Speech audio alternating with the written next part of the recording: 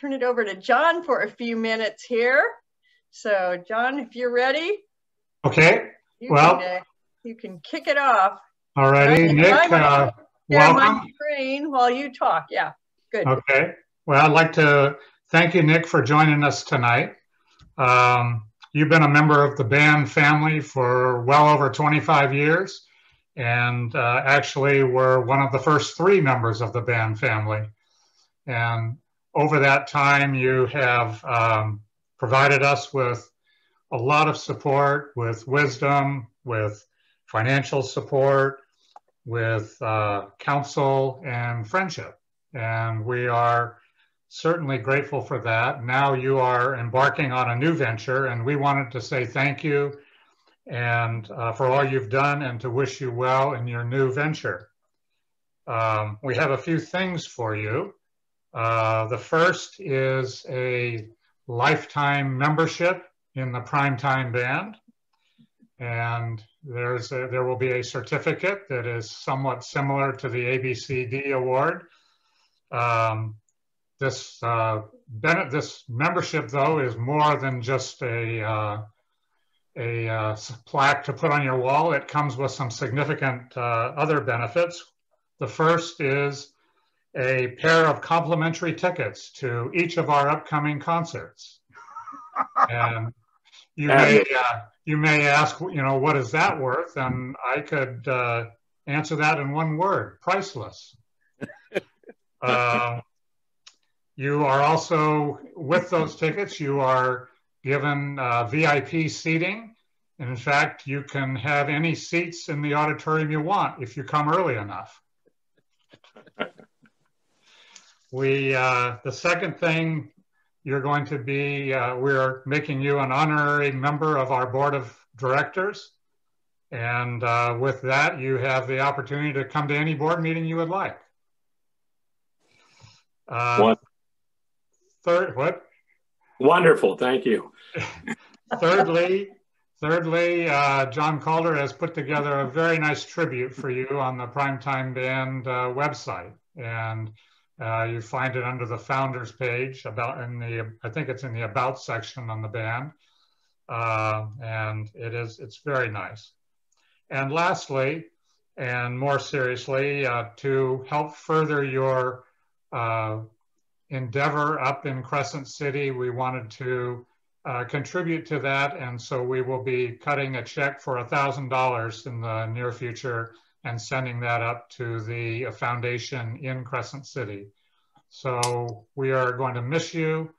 You have been, kind of the glue that has held the band together over many years. And I was thinking that you and Van are sort of the corporate memory for the band in terms of how the band was put together and all the different stages that we have gone through. You've been one of the consistent pieces there, and we appreciate that. And those of us that have been on the boards have seen it even more than perhaps some others. But we're going to miss you, but we are very impressed with you and with Lisa's commitment to the Crescent City community and to the kids up there, and we just wish you the best. So. Excuse me. I am humbled by the gift and the recognition, all of it unexpected. A heart full of gratitude.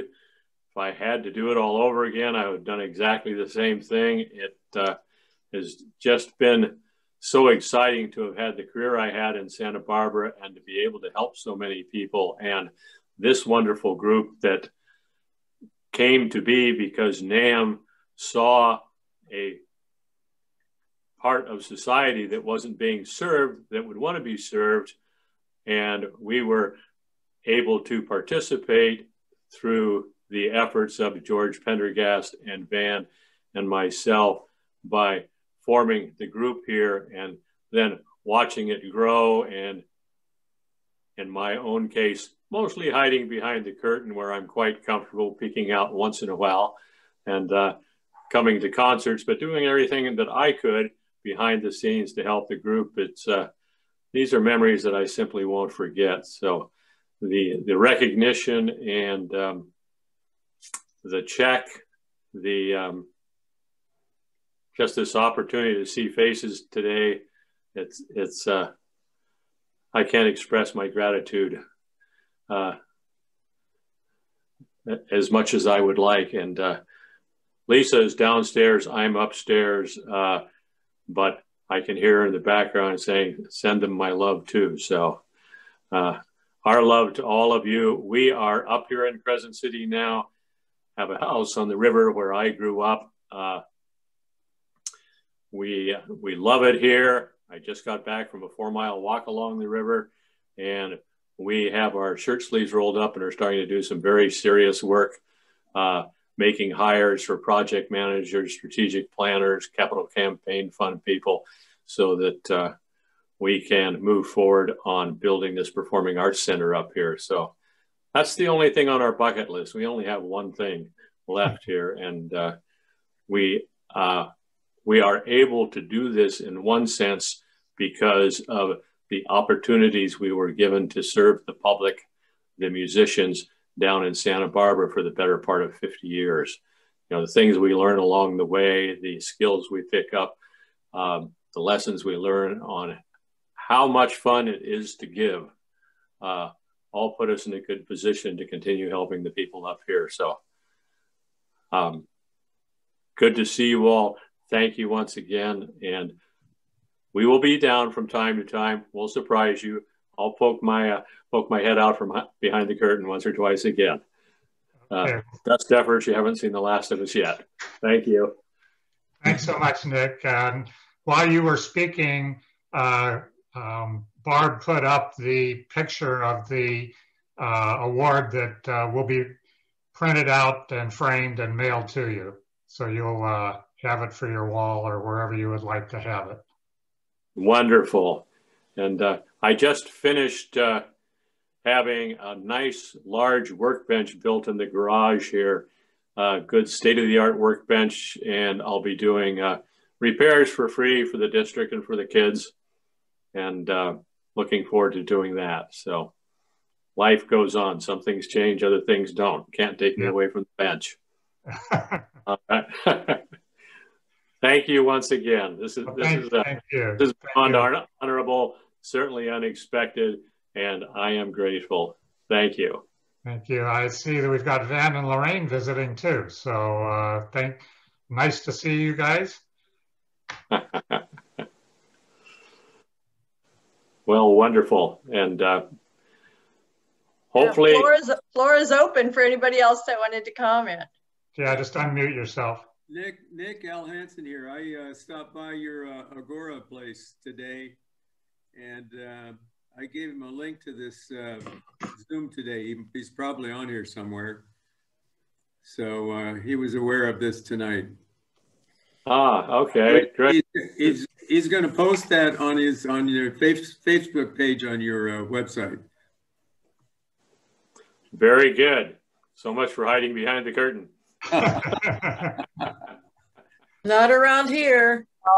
Nick.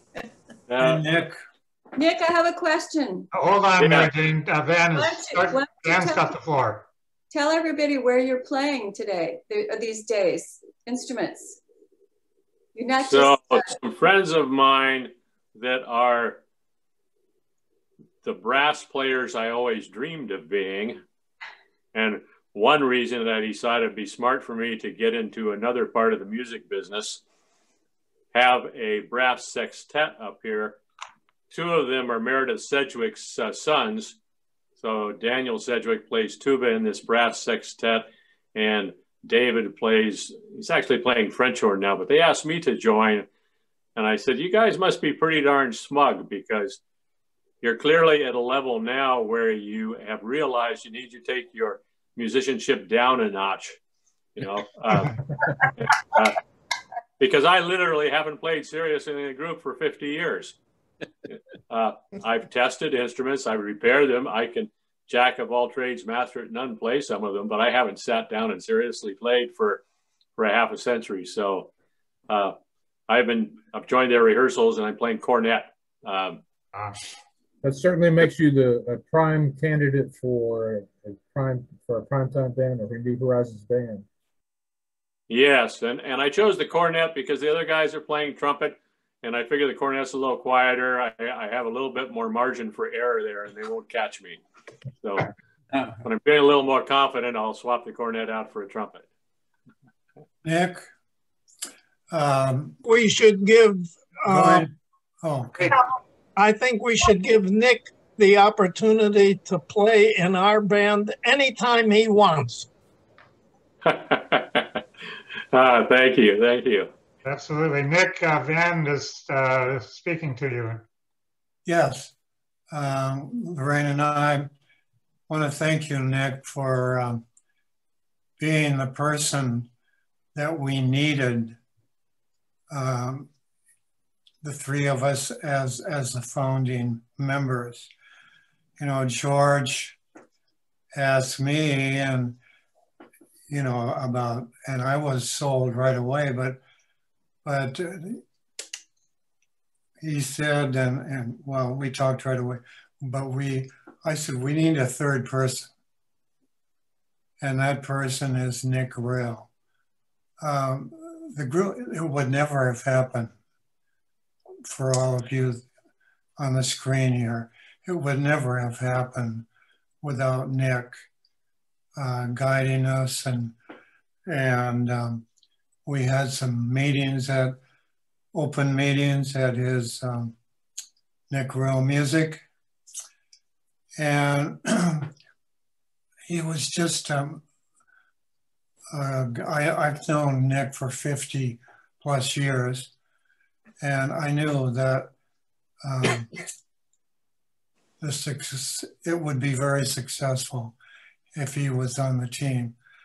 And I wanted to thank you, all of you, for being on the band, but especially Nick. We've gone back together on a few other, well, I don't know about problems in the city school makeup and and where we go from there, and Nick was always there, and the unbelievable input that he had was priceless. Lorraine, you know, George left after about a year because George was really interested in making this. Remember, Nick, he wanted to make this a business. Yes, we could start bands all over California, and I said, I'm only interested in one place, and that is Santa Barbara. And Nick, I could see he was on the same track. But I want to mention one other. The other person that I could never, and I don't think we could have been as successful, and that is Lorraine. Oh. She calls herself a gopher, you know, gopher this and that. So but when I thought the four of us were equal members, and what a trip we've had, right? It's been wonderful. Are you going to start a group up there, Nick? Well, I'm playing in a sextet on cornet up here, a brass sextet, and there's a community jazz band that's trying to get me to join on tenor. We'll see how much luck they have there. It's wonderful to see both of you, Van and Lorraine. Lorraine, you're radiant, you're beautiful. Van, handsome, what a wonderful couple. And turning the tables on you, Van, a little bit, when we go back to the 1970s, when you were coming into La Grandeur Music, and I was a young kid who didn't know which way was up, long hair and a beard. And not everybody knows this, but you know, that's what my generation looked like back then. Maybe not quite as trustworthy as you might want to think at first glance, but you trusted me, you believed in me, you mentored me, and a lot of what I was able to achieve came from your mentorship over the years. So another great example of what we get in life by giving. So great to see your faces. It's wonderful. Okay. Thank you, Nick. Thank you. Nick, what did you do with your antique instruments? They're mostly sitting in my garage at the moment, and I'm trying to figure out what the next step is. I may put a couple of them up inside the house here. They may end up in a display cases in the front of the Performing Arts Center here to amuse people while they're waiting in line. It's probably about 150 instruments, mostly from the 19th century. And oh my gosh. Some of them interesting, some of them not quite so much, but all of them 150. The earliest one goes back to 1760, so I love the collection because it reflects what happened during the Industrial Revolution, which for the primetime band, for any of us that play a brass or woodwind instrument that is chromatic, we pretty much owe it to what happened. We owe it to the Industrial Revolution. Without that, we would still be playing very simple whistles and beating on drums, and wouldn't be too much more, except vocals, of course. So the collection documents the progress of the brass and woodwinds over the course of the 19th century. So it's great to show to kids, and it might end up in the Performing Arts Center. We'll see. Stay tuned. In the meantime, I still have them, so I can take one a month out and photograph it and send some graphs and story to Lou, and put it, hopefully entertain everyone in the primetime newsletter. What's that? Where's the serpent? The serpent is in the garage at the moment, but I think I'm going to hang it over the fireplace. We don't use the fireplace, and it looks pretty good. So I think that's going to move into the living room. So we're still in the final stages of unpacking everything and deciding where everything goes. So a little bit of a process when you don't move for decades and decades. You're reminded of how much you have and all that sort of stuff. So we're still in the middle of that process a little bit.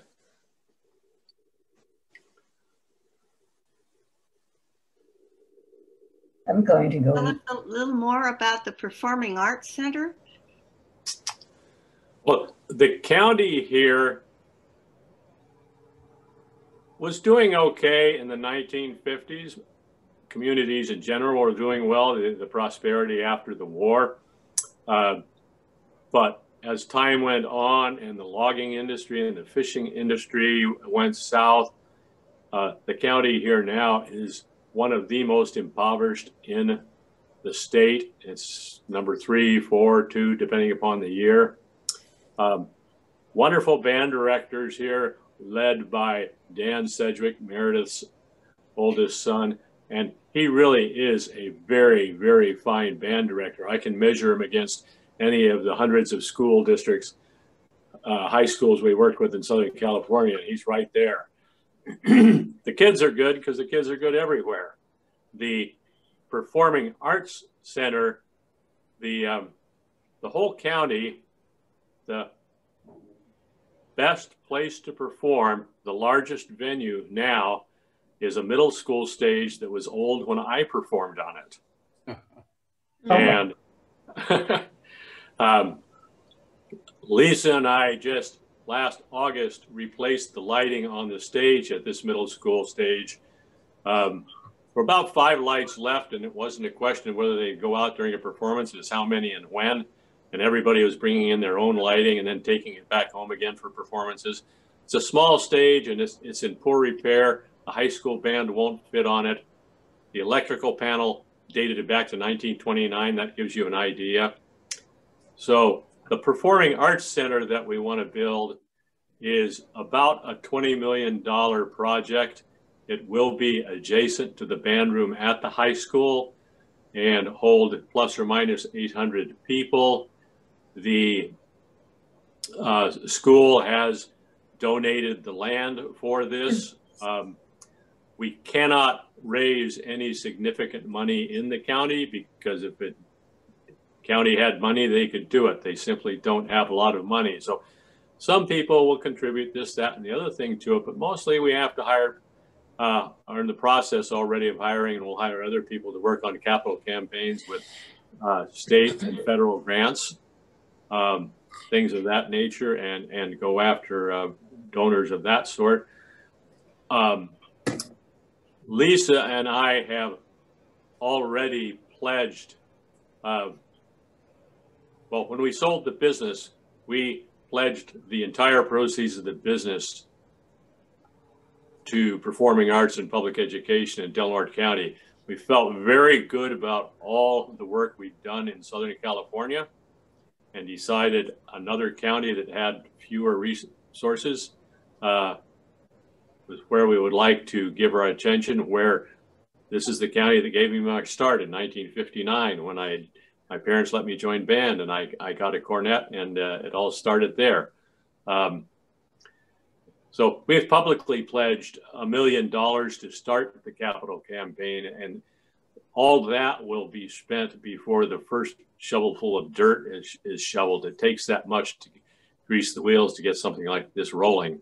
But parallel to the project of the Performing Arts Center, we're also doing these other projects like the lighting at the junior high school, and we bought 100 instruments for them last year, brand new instruments for the entire district. We'll buy several hundred more. There are a number of different projects like this so that the district up here can have some of the opportunities that kids down south have. I look at the worst, poorest districts in Southern California, and they have more than the kids up here. So it's, yeah, I'm trying to solve the disparity of the parity. That's what I call it, and move the needle a little bit. These kids are just as good as any other kids, and they deserve the same opportunities. So we're going to do our best up here. We're going to give it one heck of a push. And the $1,000, that will go a long way. That's a big help. You know, it's a very nice surprise. So I think the Performing Arts Center overall, the project, I tell everybody, TikTok, I'm 70. I can't spend 15 to 20 years to see this thing get built. We want to see if we can do it in 5 to 10, and the closer to 5 we can get, the better. So that's why we're investing money in project managers and strategic managers and people that are already familiar with state and federal grant writing and so forth. So it's an exciting project. You know, I was excited every day. I got to go to work instead of had to go to work with Nick Real Music. That was wonderful. And now with this one thing on our bucket list, I still get to go to work. Life is great. Thank you for the interest. Forward to hearing more about it as time goes on. Sorry, Lee? Looking forward to hearing more about it as time goes on. Yes, I will keep everyone updated. I would love to do that. It's a fun adventure. I realized fairly early on that, well, I have the privilege, along with my wife, of being able to start this project. I'm certainly not the one to run it. I don't know anything about capital campaigns. So the team that we form up here, once we have everybody in place, hopefully it'll pick up speed, and I'll be able to report on a fairly regular basis on the progress we're making. And Lisa and I will be down in Santa Barbara on occasion, once, twice a year. We plan to come down and spend 2, 3, 4 days, and certainly hope to be able to see some of you at that time. Who knows? It might even coincide with a primetime band concert. I hope so. We do too. Be nice to get back to that. If things ever get back to normal and you get your thing built, you should send some buses down here for the primetime band, bus us all up for the first performance of the building. There we go. Yeah. Yeah. There we go. Road trip. Road trip. Yeah. Yeah.